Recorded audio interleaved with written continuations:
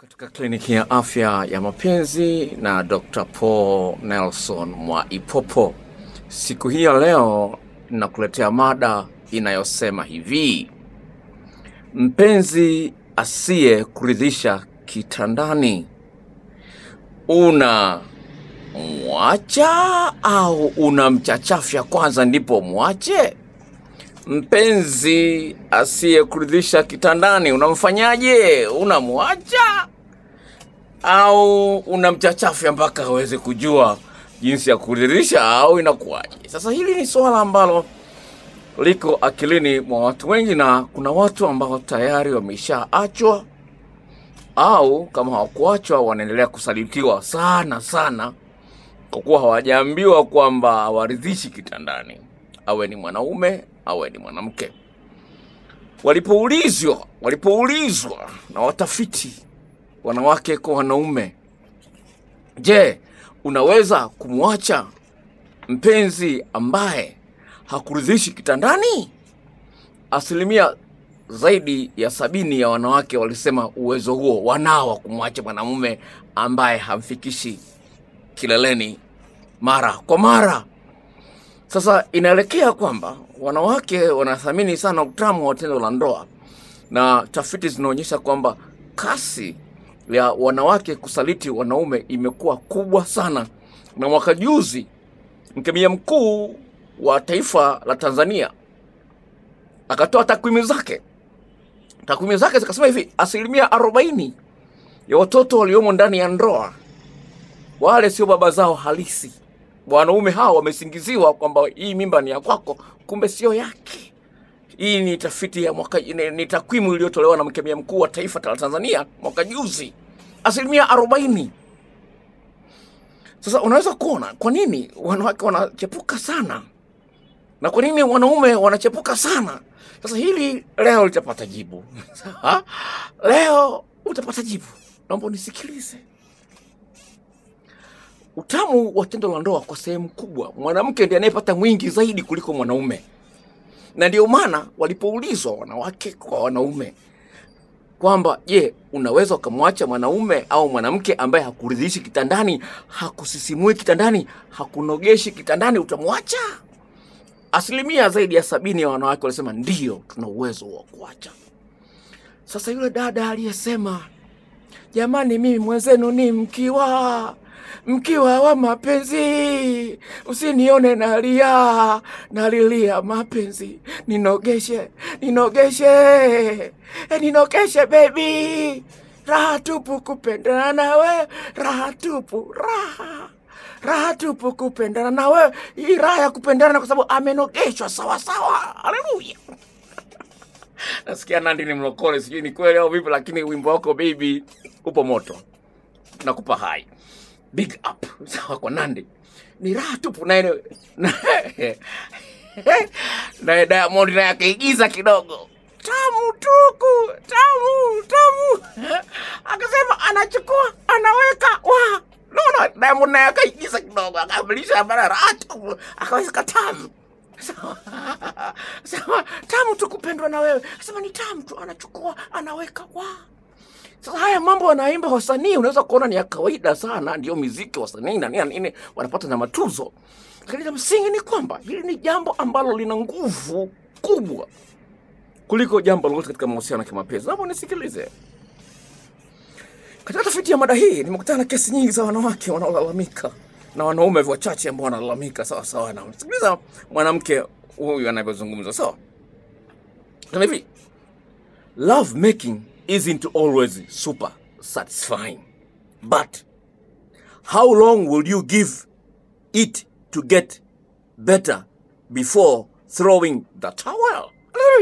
Kufanya mapenzi sio lazima mara zote utafurahia tendo la ndoa, utafika kileleni, sio mara zote. Lakini iwapo hali hiyo inajirudia, huyu mwanaume, huyu mwanamke, utampa muda gani mpaka uamue kuachana naye?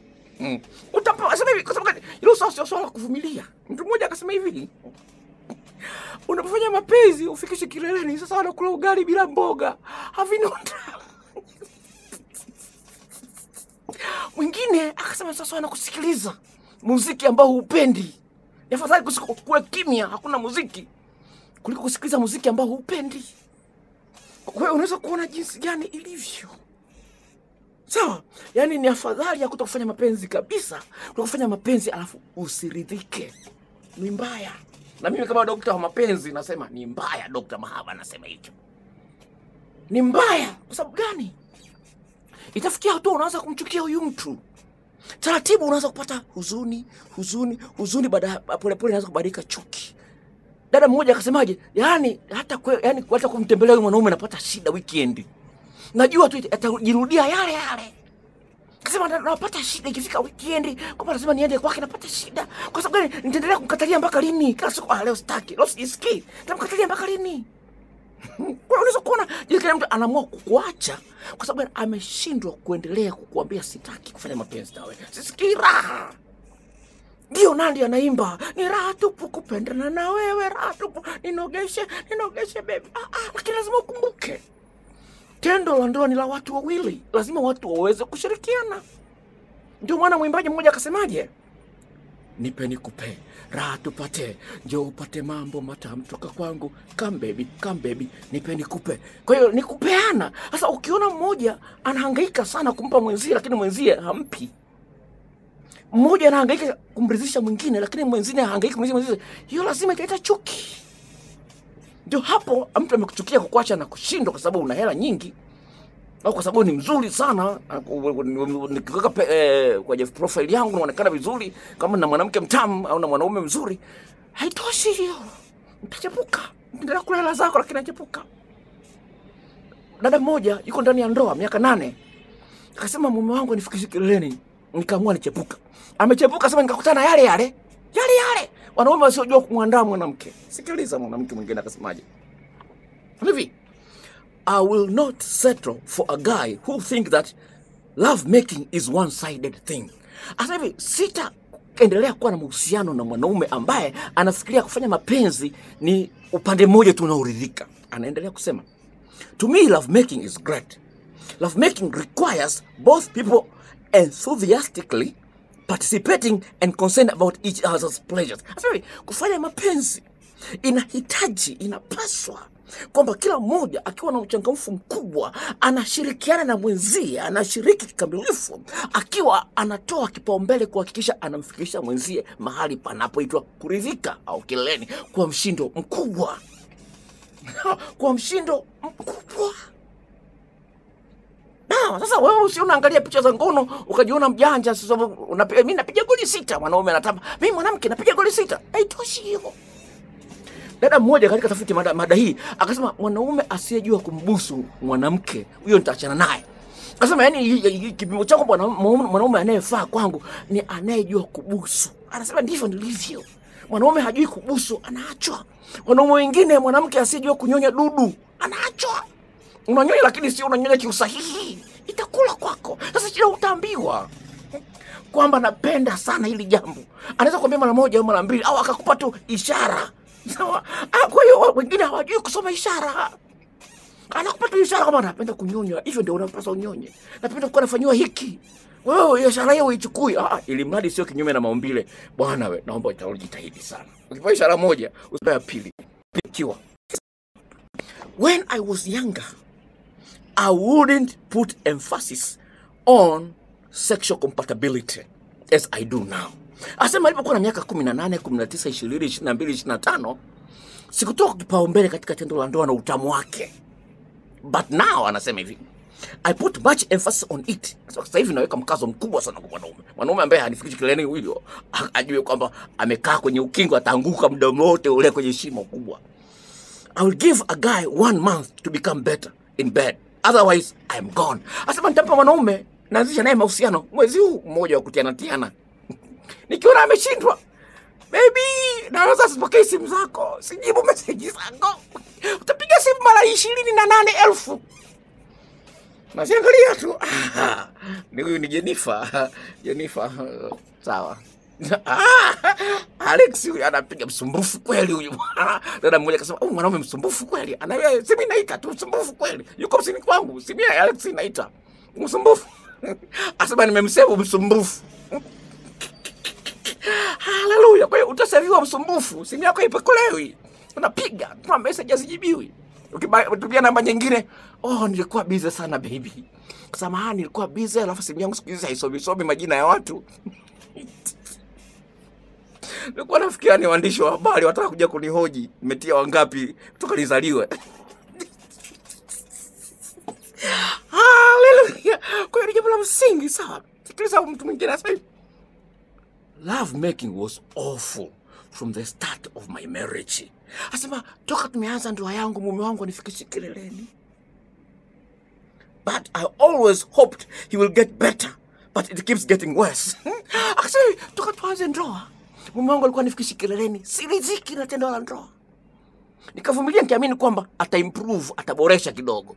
Lakini wapi, ndio hali imekuwa mbaya sana. Yaani ya leo afadhali ya jana. Kama ni mgonjwa yuko ICU, madaktari wanahangaika wamchome wapi sindano ili wamchome kwenye pua au vipi ili apone. No. ICU. Asema mwanzoni, yani tukatoka ndani ya ndoa yangu na wanawake wengi, mwanamke mmoja anasemaje, hivi daktari inakuaje?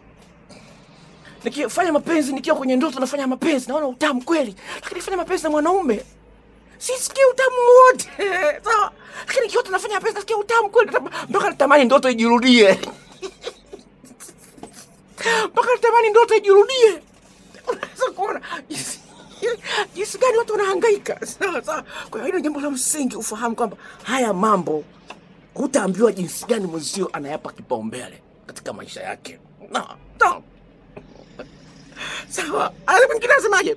Anasema hivi, if it is awful for you and other person think it was the best thing ever, it is good to dump her. Huyu ni mwanaume. Anasemaje? Kama huyu mwanamke yule naye yeye anaona kwamba anachokifanya ni sahihi, wakati wewe unaona kwamba anachokifanya sio sahihi, na sawa, njia nzuri ni kuachana naye. Anaendelea kusema,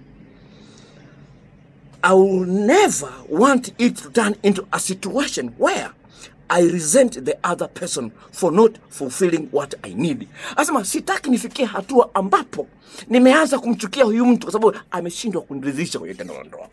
Sasa sitaki nifikie hatua. Tunaweza kumchinja.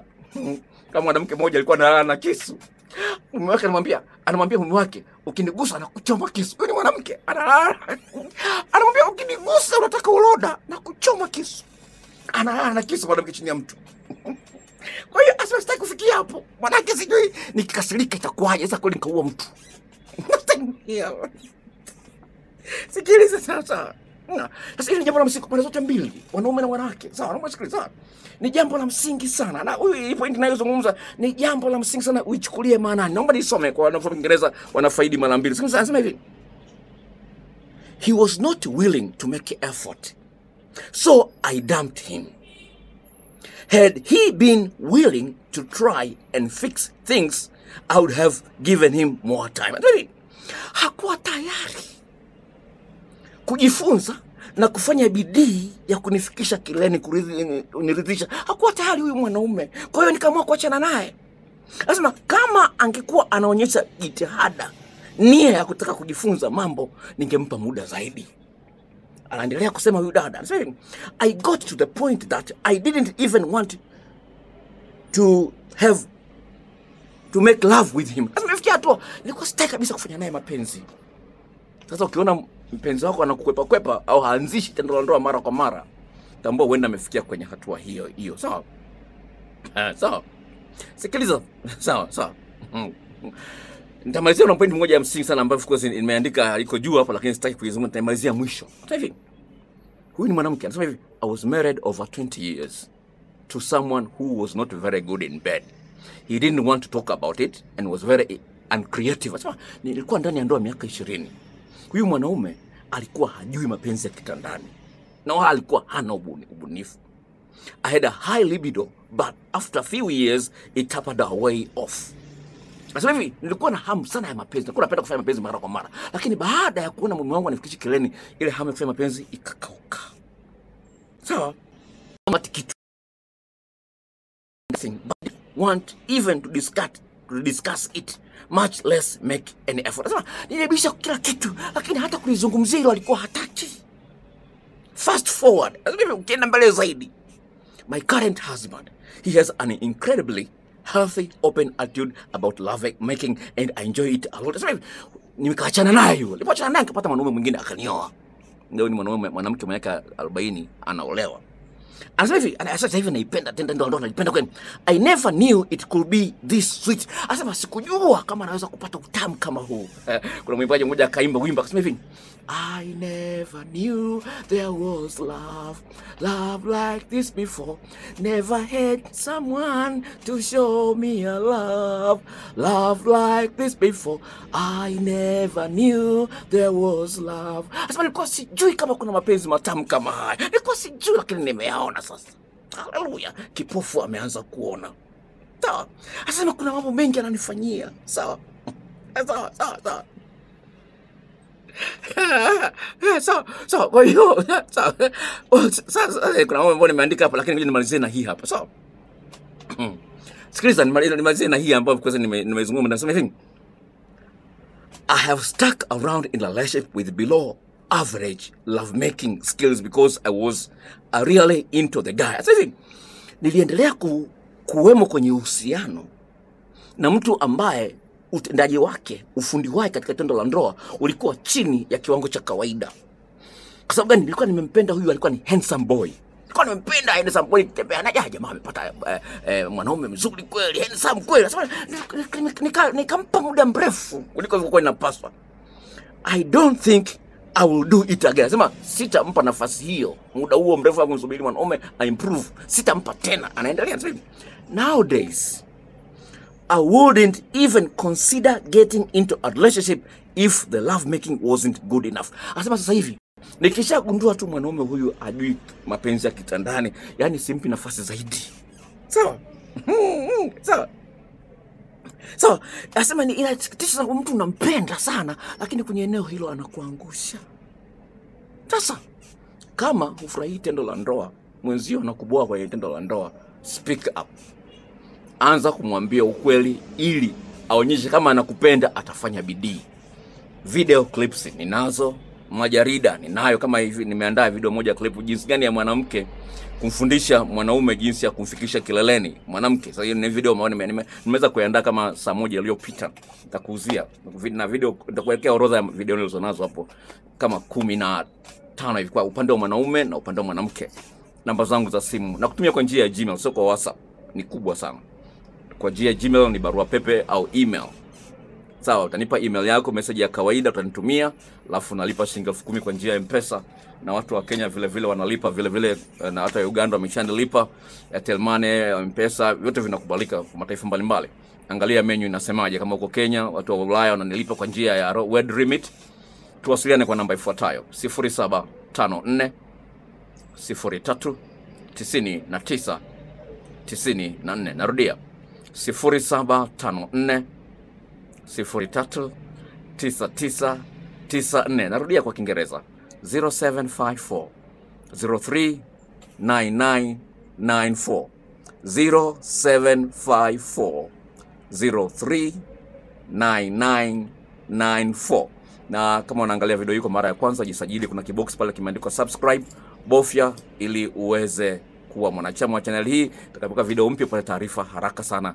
Mungu akubariki na kutakia siku njema na mapenzi matamu. Kwaherini.